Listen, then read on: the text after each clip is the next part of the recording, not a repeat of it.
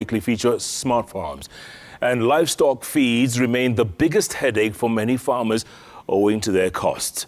This has led farmers to seek alternatives which are affordable and easily available. Now, Azolla is one such plant offering that alternative thanks to its high protein content.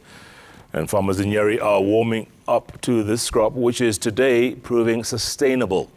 Our very own Dennis Otieno has more on this week's Smart Farm. Smart Farm, brought to you by Equity. Keep your business running with one Equity till number. With your one Equity till number, you now qualify for a merchant loan. Simply dial *247# from any mobile network and follow the simple steps to apply. In Othaya constituency, Nyeri County, Agnes Gadoni literally has her hands full as she makes her way to a rabbit farm. The aquatic green matter she's holding is animal feed. This is Azolla, a fast-growing water-floating plant used in the manufacture of animal feeds. She's cultivating Azolla as an alternative feed which is rich in protein. In our country, protein has been the main challenge to the farmers, especially the poultry keepers, fish farmers, and those who do pigs. So we decided to start this farming so that we can see whether we can meet the challenge of protein. Francis Weru, an agripreneur, is also using the same.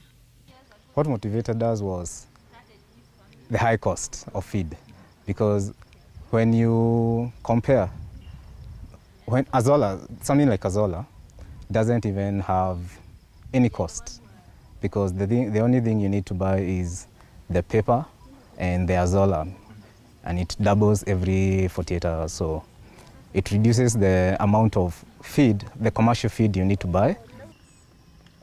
To grow Azolla, one requires a pond measuring 10 to 12 meters deep and preferably built under a shade of tree.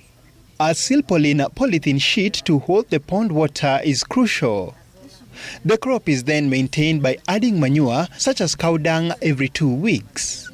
This plant has got a crude protein of 23%. Then from there you introduce your seed. In 7 days, the seed is ready for harvest. So I would encourage many farmers to adapt this Azolla farming, since it is helping and it is to adapt this Azolla farming since it is helping to reduce the cost of feeds. Once harvested using a sieve, the plant is rinsed and pressed to expel excess water before being fed to livestock. For Agnes, the Azolla plant has helped her maintain population of her livestock in a sustainable manner. IFA International, a non-profit organization, is encouraging farmers like Agnes and other innovators to develop innovative farming solutions using its initiative dubbed Ayute Africa Challenge.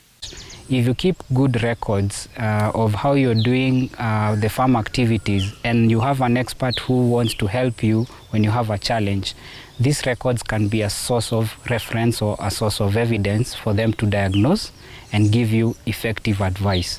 What Ayute comes in to do is to provide a platform whereby we can get sustainable solutions to agriculture by providing or by bringing technology, because we know we are living in the technological era, and we also know that technology improves efficiency, technology makes things move faster, and it is also attractive to these youth who are afraid of carrying the hose, the djembes. Yeah, so that is how we see Ayute as bringing in sustainability. Dennis Otieno, Smart Farm. Smart Farm, brought to you by Equity. Endeleza biashara na one Equity till number.